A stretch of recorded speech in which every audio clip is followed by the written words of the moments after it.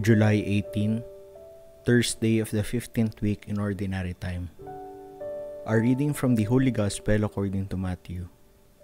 Jesus said, "Come to me, all you who labor and are burdened, and I will give you rest.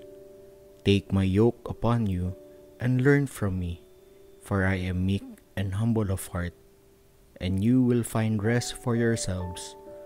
For my yoke is easy and my burden light."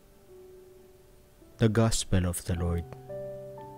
All you who labor and are burdened, Jesus is sensitive to the hardships experienced by the common folk in Jewish society.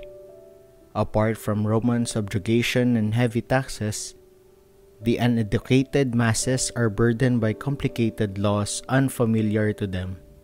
They can no longer rejoice as they pray to God. They feel inadequate and unworthy since they are unable to religiously fulfill the strict requirements imposed by the scribes and the Pharisees. If these religious leaders insist, "Keep the law," Jesus says, "Learn from me."